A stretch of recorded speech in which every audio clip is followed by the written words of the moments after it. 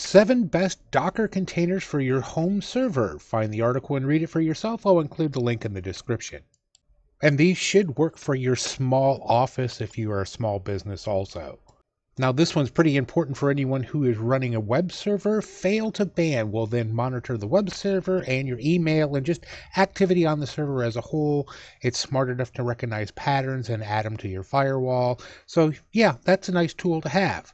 Jellyfin is an open source media server, which turns then, can allow you to broadcast to any device within the network, whatever you want to broadcast. So if you're like doing in-home or in-office advertising for clients, that's a nice touch to have.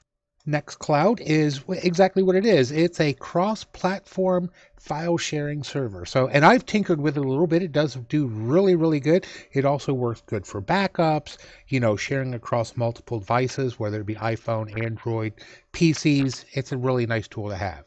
And it partners with Fail to Ban very well too. Now, Watchtower is one of those auto update programs. So if you have problems with remembering to update your server and so on and so forth, this is the program that will do it for you.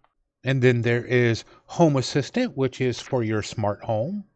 Netdata for tracking all of the information on your server, make sure it's running the way it's supposed to. And Duplicati, for backing up your home server because backups are incredibly important.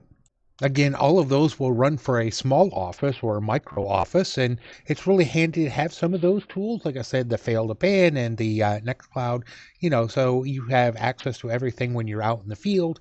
It's just, those are all nice programs. Anywho, give me your thoughts, and like, share, subscribe, and all that stuff too.